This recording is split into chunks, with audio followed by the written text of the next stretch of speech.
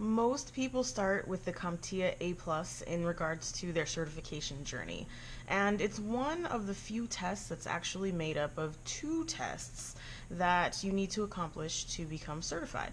And right now, the first test that you take is called the 901, and the second is 902. And you'll definitely hear them referred to as the hardware versus the software test. And that's because about 60–70% of the 901 is based on hardware and hardware troubleshooting. Now, you will see mobile devices and networking on that test as well, but it really is going to focus on what type of hardware you need to be familiar with and how to fix it when anything goes wrong. Now, the 902 is more of the software test. Now, software is really kind of too narrow. I'd like to widen that out to operating systems and user interface tests, as well as the troubleshooting of those things.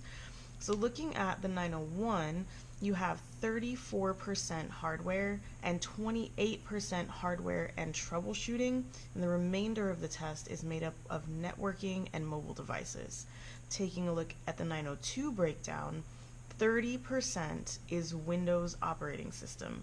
It's still the world leader. You have got to know how to install, maintain, and configure Windows for your end users. Now, the remainder of that test is made up of other operating systems and technologies, which is like Linux, Apple, Unix, even BlackBerry. They do talk about mobile operating systems a little bit there. Android, of course. About 20–25% of it is going to be security related. Obviously, that's a big topic now in IT, and some of you are going after cybersecurity, so this is going to be your entry to what security looks like in technology. We also take a look at software troubleshooting and operational procedures. Now, operational procedures is a lot of times where people get a little lost because they don't know what to expect from that, and that's really the procedural paperwork, the policies, and the steps to go about the troubleshooting and incident management process. So as you go through your A+, remember that there are two kind of really distinct different exams. The format's going to be very similar, the types of questions you'll get will be similar, but it's a different approach. When you're troubleshooting hardware, the first thing you should check, is it plugged in?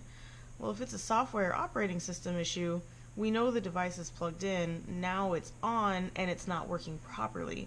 So even though we may have a very similar question on the 901 and 902, how you would go about troubleshooting those things are very different.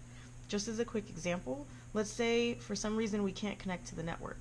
In 901, we're going to ask, is your Cat5 cord plugged in, and is the router turned on? Is the device itself, like the laptop or PC, is the Wi-Fi switch toggled on? But looking at the 902 perspective, we may ask, does the computer have an IP address assigned? And if not, then we should look at some connectivity issues within the PC and system, not on the physical side. So keep that in mind as you study, that it's just a different approach, but you're still learning about how to maintain, install, and configure hardware, software, and of course the operating systems that are in our world.